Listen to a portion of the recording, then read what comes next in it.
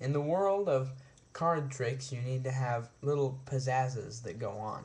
One of the most famous is just a simple hand wave, or maybe one with a bit of a ripple in your fingers. But some of the easiest ones are ones that actually involve you doing something with the cards. I call these filler tricks. Now, a filler trick can be something as simple as fanning out the cards, or it could be something a little bit more complicated that I haven't quite mastered, but rounding off the cards, which is where you take it in more of an arc, more like a magician, and present your abilities as a magician to do so. Another great trick is after you've learned how to round off the cards, you can do the flip side. It didn't work very well, but the flip side is where all the cards go over to the other side. Now, let's see if I can do a proper round off here.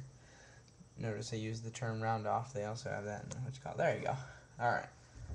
You do it the other way. You do it back the other way. And like other. So you finally have a full deck.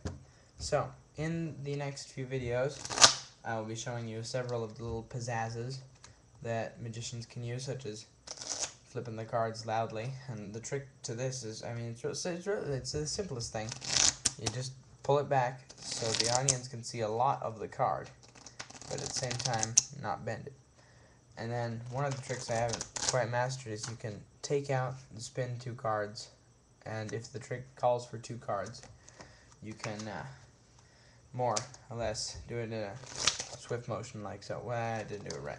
Alright, swift motion like that. If it's a card choice, the round off works the best though. So I will teach you how to do these in the next videos, and they may seem simple, but they do require a certain amount of skill and practice in order to do them right.